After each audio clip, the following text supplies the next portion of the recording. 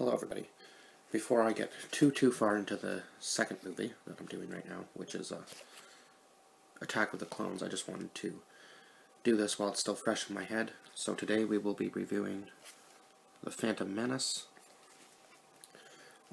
So this is the story of Anakin Skywalker, and Qui-Gon Jinn and Obi-Wan Kenobi. So this is the first time we've ever seen these characters. Obi-Wan Kenobi is Qui-Gon Jinn's Padawan learner, but he's older now, so he's basically learned all the ways of the Force and is ready to complete his final training. And this is the time between the Federation and the Republic. They're having a debate about trades, and the Federation is trying to take over, and they're trying to capture Queen Amidala. I wrote down key points this time so I could remember everything. So they're trying to capture Queen Amidala, and this is all taking place in Naboo.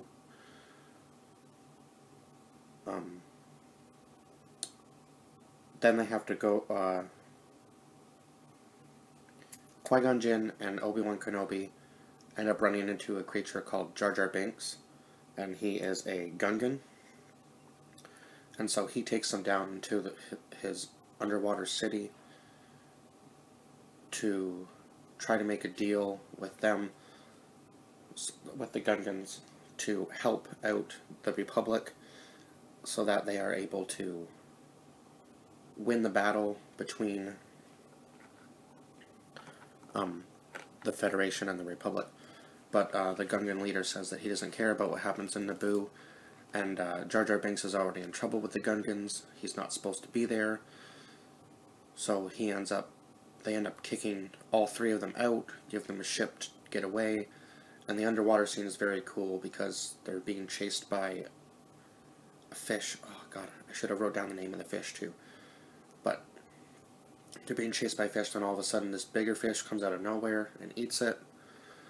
And then it shoots back to another scene, and then it shoots back to them underwater again, and they're being chased by an electric type fish, and then the other bigger fish comes out of nowhere again and eats it as well. So that was a very cool scene in the movie. And then they go to Tatooine because their ship ends up being out of commission. So this is where they meet Anakin. This is where Padme, which is Queen Amidala's handmaiden, and Qui-Gon Jinn and Obi-Wan Kenobi meet Anakin and his mother for the very first time. And Anakin is a slave. He is building a pod racer though, and he is also the person who built C-3PO. Right now, C-3PO is just basically, you can see inside of him all the parts and stuff. And R2-D2, that's the first time R2-D2 and C-3PO meet, as far as I know. So anyway, Qui-Gon Jinn doesn't have the money for the parts, so Anakin says that he can race his pod racer against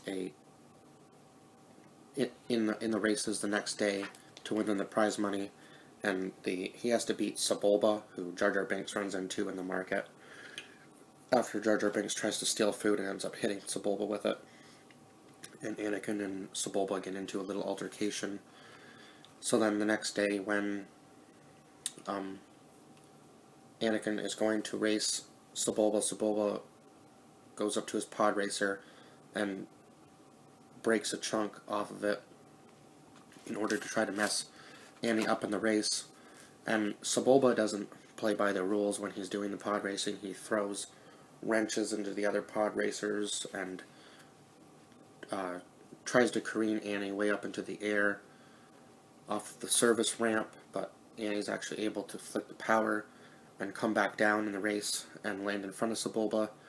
He ends up getting behind him again, but he ends up being able to stick part of his ship into a, I guess, tube or pipe of some sort on Sebulba's ship, and is able to pull Sebulba's ship apart. And then Anakin ends up winning the race and getting the prize money. The slave owner who owns Anakin says that it wasn't a fair bet, that Qui-Gon Jinn knew he would win, and Qui-Gon tells him that when you gamble, eventually you lose. So there was that also in the race. The Sand People are actually called Tusken Raiders, I guess. So,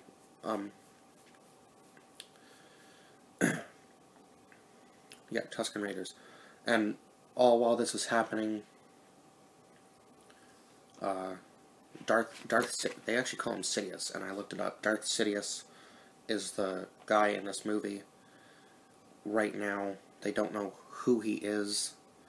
They just know that he just wears the hood, and he has an apprentice named Darth Maul, and so he sends Darth Maul to Tatooine to track Princess Amidala, and he ends up finding these two Jedis and trying to get onto their ship when they're getting ready to leave, and Qui-Gon Jinn and him have the lightsaber battle outside the ship, but Qui-Gon Jinn ends up getting away, and then they go back to the Senate because Queen Amidala has to talk about what's going on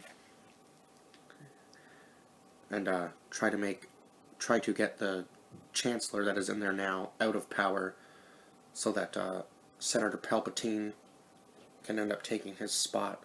Actually, that's what happens, is he gets elected into the spot, and now he is the Chancellor, he's in power.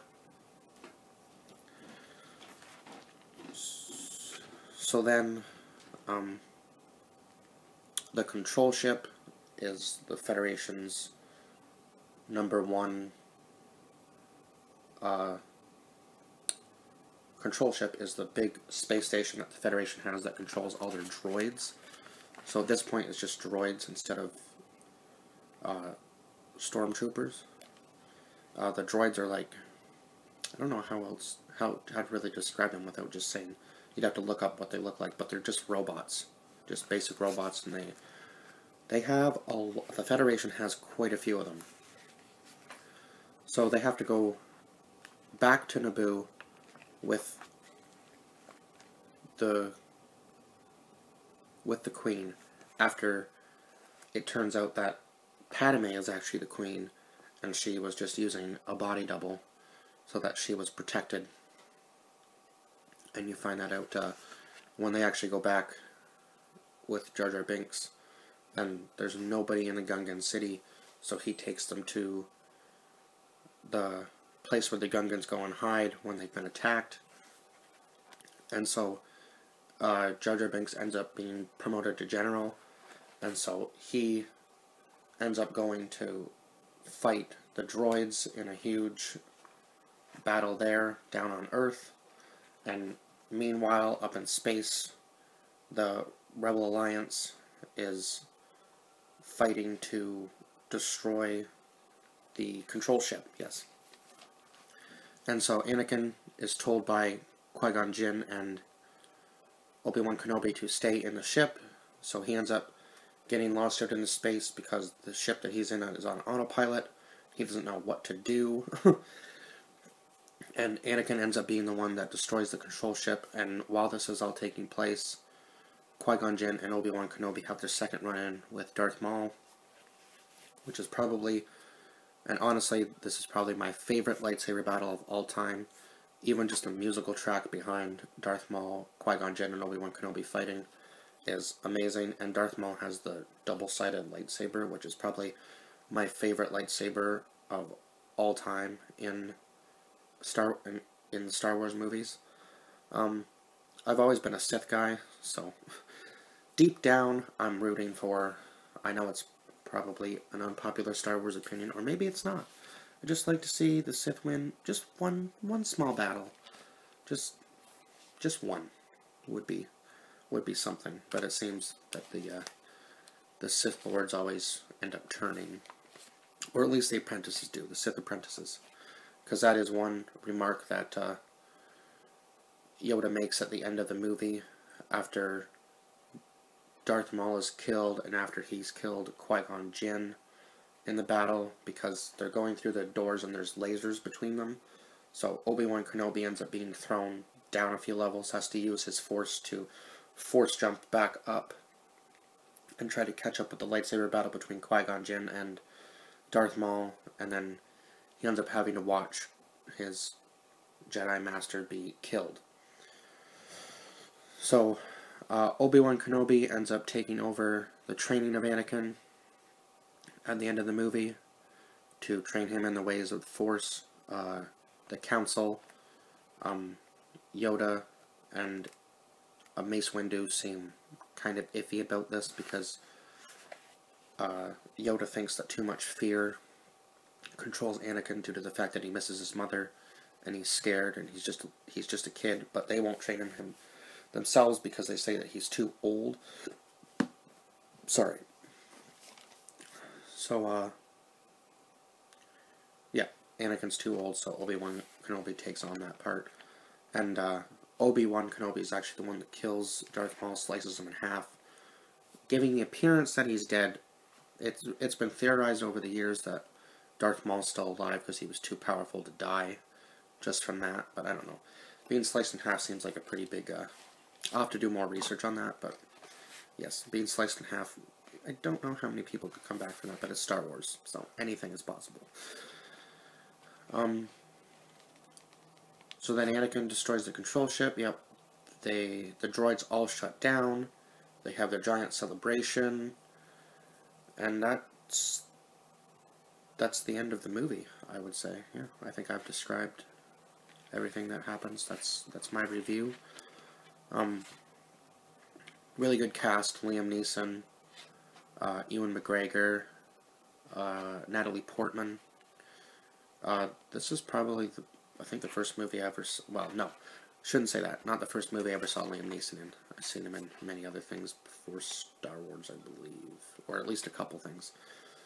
Which I might... I know I have some Liam Neeson movies to review later on in the year, but we'll get to that when we get to it. So yeah, this is probably, honestly, out of the prequels, my favorite movie. I know so many people hated it because of Jar Jar Binks, but as a kid, I actually did really like this movie, based on the fact that Darth Maul was in it, and he's just always been a favorite character of mine since I was a kid, so what can I say? And Liam Neeson is a phenomenal actor, and that probably made this movie what it is. So that is my review, and I will see you guys in the next one. Bye-bye.